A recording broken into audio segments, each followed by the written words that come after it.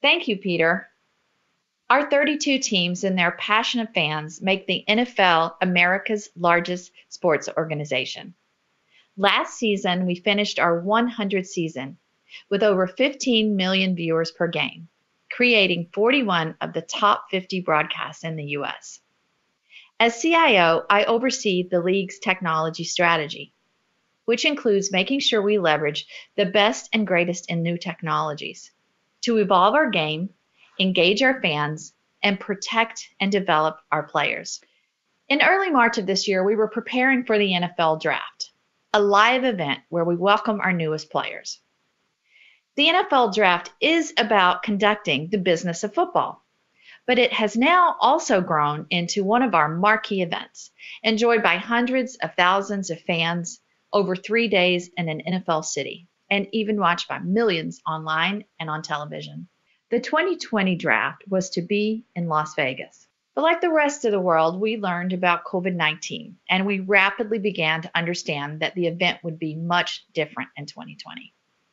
On March 13th, our offices shut down, and the offices and facilities of our clubs soon followed suit. On March 24th, we had a meeting. I recently looked back at my calendar, and it was aptly named Draft Contingencies. And my, what a contingency we ended up needing. By then, we had learned that we would not be able to gather in our facilities at all. So 5 weeks out, the league had to call an audible. The draft was officially going virtual.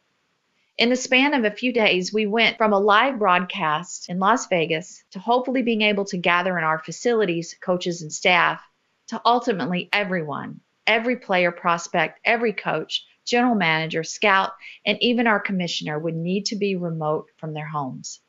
The challenge was immense, with hundreds of questions about how we were going to pull it off. Would we really be able to do it remotely? Could it be done without technical interruption? I remember holding my breath when asked that question by our commissioner, because typically televised broadcasts require a production truck and the reliability of satellite, which rarely fails, transmitted back to studios for production. But this traditional route wouldn't work for all of the hundreds of remotes that we would need. So we had to figure out a new plan. We quickly got together with our partners in events, and one of the first companies we reached out to for help was AWS. The NFL and AWS have been strategic partners for many years now. And as the CIO of the league, I have leaned on AWS many times to help me solve things and challenges that we haven't done before. So right away, I reached out to my partners. Our head of technology, John Cave, actually suggested to us all on a big video call that perhaps we could carry the broadcast over the internet using AWS and mobile phones instead of broadcast satellites and high-end broadcast cameras. At first, it seemed impossible. ESPN, I recall, told us we've never done anything like this before. We had 85 draft picks to do, an even larger number of coaches, GMs, and staff, and we were scattered all over the country. How could this possibly work? Well, with ESPN, our broadcast partner, and AWS, we put our heads down and came up with a plan. Each player would receive 2 devices, one always-on device that would show the emotion of the moment, the anticipation, and the excitement. It was actually the live from the living room shot, so to speak. And the other interview camera would be used for interviews so that a player could step aside and have one-to-one interactions with their new teams, fans, and our commissioner. We created and shipped nearly 200 at-home production booths for top prospects, coaches, teams, and personnel, including everything from 2 mobile phones to lighting to microphones and tripods. And even further than this, we went through a full tech analysis of each location to ensure that if connectivity needed upgrading, it could be done in advance. And we also had every internet service provider on speed dial. It's Jordan Love from Utah State University. We're at the house, getting ready for the virtual draft. This morning I received my draft kit. Got my whole setup. This is where I'll be sitting. Hope everyone's staying home, staying strong. Can't wait to see everybody on Thursday night. We were also able to implement a fundraising platform that raised over $100 million for COVID relief. Knowing that this draft could have that kind of impact is really what pushed our teams to keep working forward through this technical challenge so that we could pull this off, ultimately leaving a legacy in the league's history. AWS is a strategic partner and known to be a resilient cloud, and we knew if any organization could help us pull this off, it would be AWS. AWS deployed several of their top engineers to help us think through how we could simultaneously manage thousands of feeds to flow over the internet and up to ESPN in Bristol, Connecticut to put on the air. In order to make that successful, the IT team had to become somewhat of an air traffic controller for a live broadcast. But we also had to see problems in the broadcast ahead of them happening, utilizing the best in the crystal ball technology.